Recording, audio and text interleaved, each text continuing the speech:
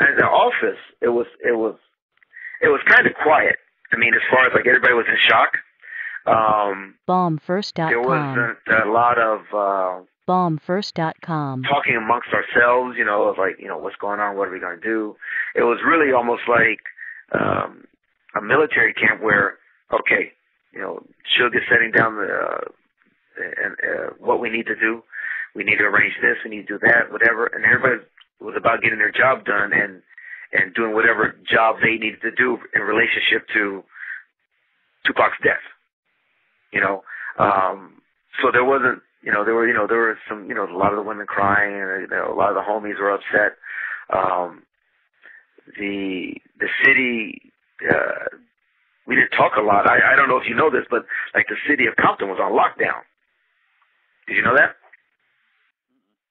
Yeah, the city of Compton was on lockdown because they were afraid there was going to be retaliations all over Compton. Bombfirst.com. Bombfirst.com. Again, it's speculation. These are the things I know for a fact. One, the city of Compton was on lockdown. I mean, there was like supposedly people out, looking for revenge for Tupac's death based on they thought that the people that did it may have been in Compton. I know there was. I was driving to Compton every day, riding around with a pistol on my lap, because I had to go by Suge's house and the house he grew up in and drop off some papers and do things, and it was a war zone. At the office, it was quiet, it was serene, people were sad.